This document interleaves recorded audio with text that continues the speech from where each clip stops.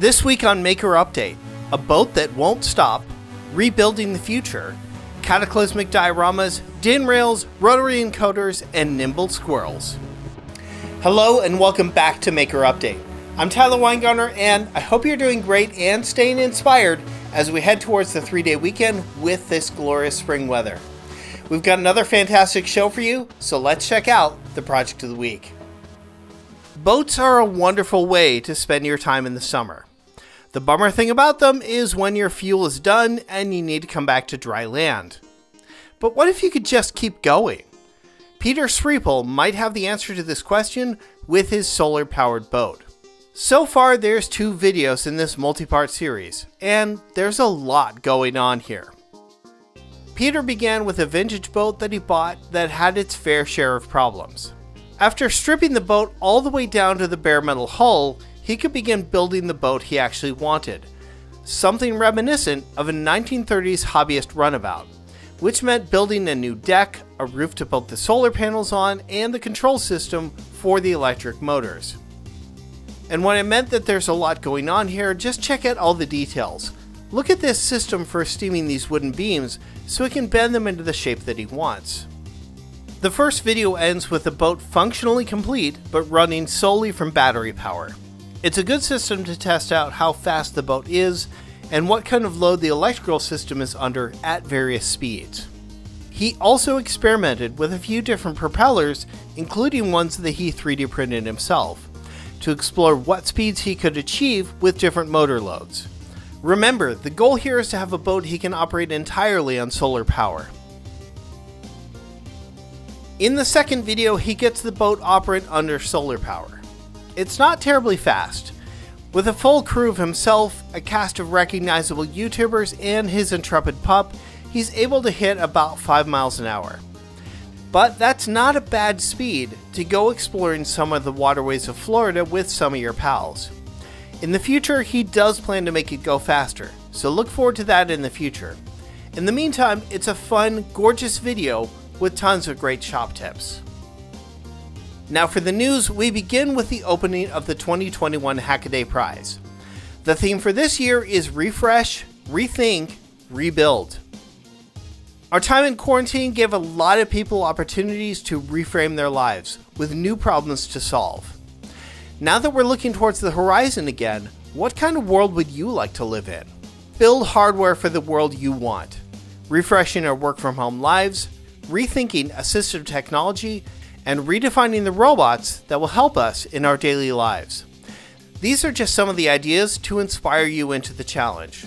For more idea on how to participate, check the link down in the show notes. Also, a materials company called Braskem has just announced the production of 3D printable polypropylene. Aside from a few caveats about bed adhesion, it sounds like polypropylene is as easy to print as PLA, but offers a few interesting new properties. It's better at resisting heat, can easily form watertight seals, and has considerably higher chemical resistance to acids and bases. It's also a lot less brittle than PLA, so you can use it to create living hinges that can survive through regular flexing. They're producing the material as filaments, pellets, and powder, so it should be available for just about any kind of printer. They're not the first to manufacture this filament, but there are not many others out there. It seems like it has some exciting properties, so it's great to have more people in the game. If you haven't seen it already, Mark Rober's squirrels are at it again, and he's built a brand new obstacle course to keep them away from his birdseed. Mark leaned really heavily into the theme of heist movies with this one, and each one of the obstacles that he created is reminiscent from some of Hollywood's biggest heists. It's not really a spoiler to say that the squirrels still got the best of him, despite all of his clever engineering. Maybe it's a testament to successful failure, or maybe we just want to cheer for these clever, adorable rodents. Either way, it's a fun watch. In a different expression of cinematic flair, For the Craft shows how to make this incredible diorama of a meteor striking a building in a cityscape. I've seen a few dioramas like this before, but never the process. Seeing the different layers used, like the black resin for the city streets, or the separate resin casting with the embedded LEDs for the Meteor and its smoke trail gives me a lot of different ideas for new processes. I also love the cleverness of hiding the wires for the LEDs in the demolished building, so they can be routed at the bottom. It's brilliant. Depending on your methods of shop organization, drawers might be the blessing or the bane of your existence. However, this new design from Dekay's Crafts might open a few new options for you. This is a design for a drawer that slides forward but then pivots down. Perfect for storage that's situated at eye level or higher.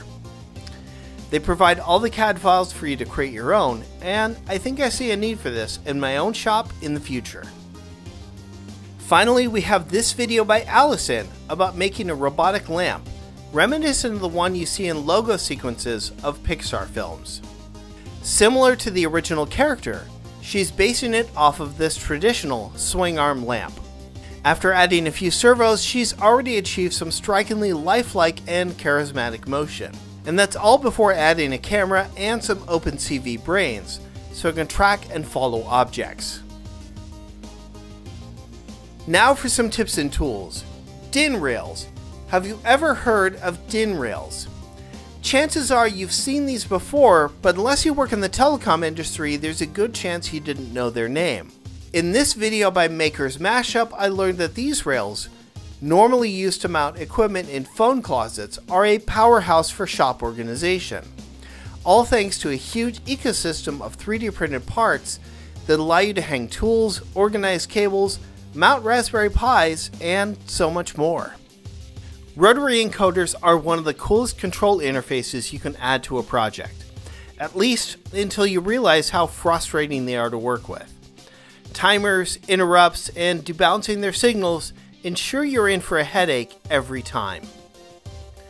Which is why Adafruit has created this I2C rotary encoder, so you never have to deal with these problems ever again.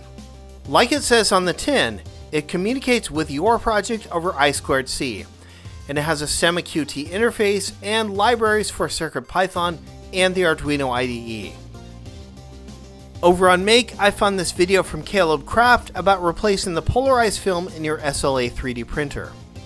Apparently one of his own 3D printers suffered a failure that could have resulted in the retirement of the machine. But after some painstaking work in removing the old film and properly orienting the new one, he was able to get the printer back in operation. There's a lot of good tips here. Check this one out if you own one of these printers. Over on Cool Tools, I recently reviewed the HomeRite Portable Spray Shelter. This is a collapsible enclosure used to contain the mess created by using spray paints or other HVLP sprayers. There's a few different sizes, but they're all intended to be used by folks who want to keep a tidy shop but don't have the space for a dedicated spray booth. Last but not least, kerf bending seems to be on the bucket list for just about any maker. But with all the math needed to determine the right radius, arc length, or the right glue to use, it's easy to pass it off to the next project. Laura Kampf's new video is an experimental approach to explore all the different possibilities with kerf bending, using different tools, testing glues, and different processes. And Laura does a great job of demystifying the process. For this week's Digi-Key Spotlight, they have a new video up showing how to order PCBs through the DKRed service on the Digi-Key website. It walks you through the process of using the PCB Builder tool, uploading the Gerber files, and verifying your layers. It also takes a moment to walk you through verifying your design once you receive it. If you missed it, DKRed is Digi-Key's own custom PCB service, offering high quality, low cost, and low minimum production PCB manufacturing. And that is going to do it for this week's show. That tip about DIN rails really got me thinking about shop organization and different ways to think about traditional tools. What's the best repurposing of an industry standard you've ever come across? Let us know down in the comments. As always, you can sign up for the Maker Update newsletter so you never miss a show. And of course, you should give us a thumbs up, hit subscribe, and pay a visit to our pals at Digi-Key who make this show possible. Take care out there. We'll see you soon.